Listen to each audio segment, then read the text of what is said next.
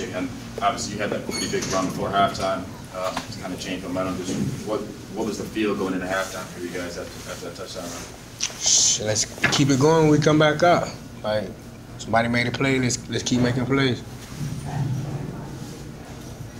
You had another 100-yard day. What do you think was working for you pretty well? Just trusting the guys up front and in space, just making people miss and just doing my job to the best I can.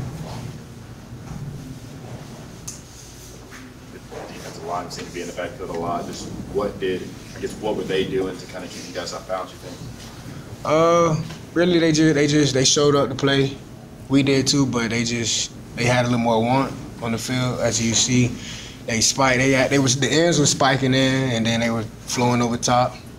But other than that, that's it, really. Just this loss doesn't dampen kind of the season that you guys have had, though, does it? What'd you say? This loss doesn't dampen the success you guys have had all season. I mean, yes and no, because it's the rivalry we putting on, not for us, but the city as well. So it's like we letting a lot of people down. But at the end of the day, it only matter about us. But yeah and no, probably like 80-20, 20 being no.